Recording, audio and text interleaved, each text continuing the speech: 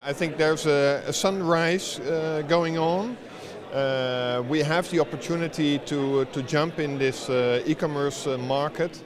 The services, the products that we offer today to the market are not sufficient to give us a real good position. So we have to work very hard to improve that and to provide what the market demands from us. And the market is the senders and the receivers of e-commerce items.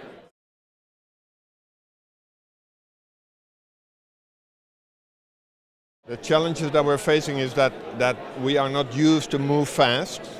That is a big challenge, and we have to do that because the market expects us to be ready yesterday, not the day after tomorrow. So that is an important point. And then we have our traditions like the separation between letter mail and parcels. The customer doesn't care. The customer wants to receive a box or whatever and doesn't care whether it's a packet or a parcel.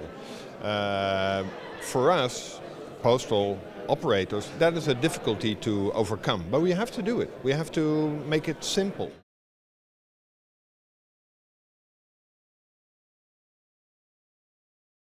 Returns are so important for the sector. But we haven't, of course it's always been possible to send a packet or a parcel or a letter back, but not as a real service to the customer, and we have to develop that.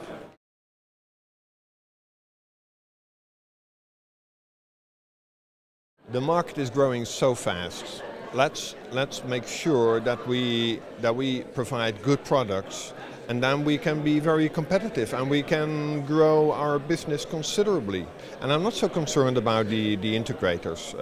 I'm much more concerned about our own position on the market. We have to improve that.